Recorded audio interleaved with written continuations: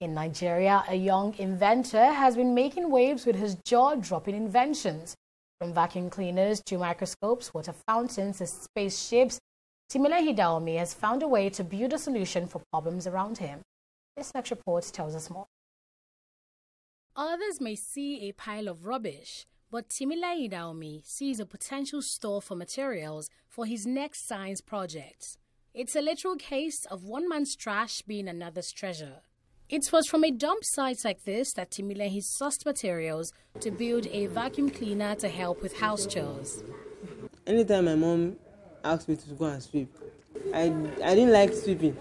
So I had to create something that is going to be even more easier for me to just take and start it and start sweeping. Even I'm thinking of making this as a robot that can, if I just switch it on and just start sweeping itself. Timmy has also channeled his inner Einstein to build a digital microscope, an invention he created to prove to his sister that ants have 6 legs. The light there is to make more light to the base here, for it to be visible to the lens over here. The lens from a camera, this one from a DVD ROM, and this one is for it to be movable around the base here. Timmy has also designed an electronically controlled water fountain made of calabash balls, batteries to pump the water, and even flowers for aesthetics.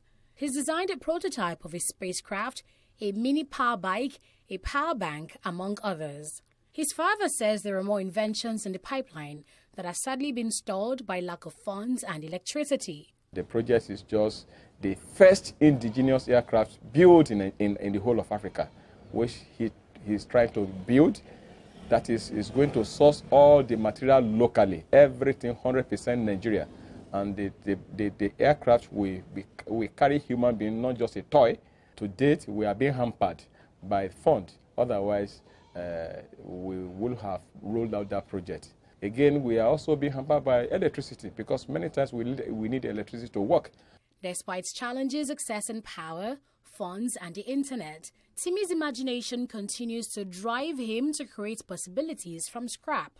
And at just 18, his scientific exploits have won him $3,000 at a science contest, awards for outstanding inventions, and a scholarship.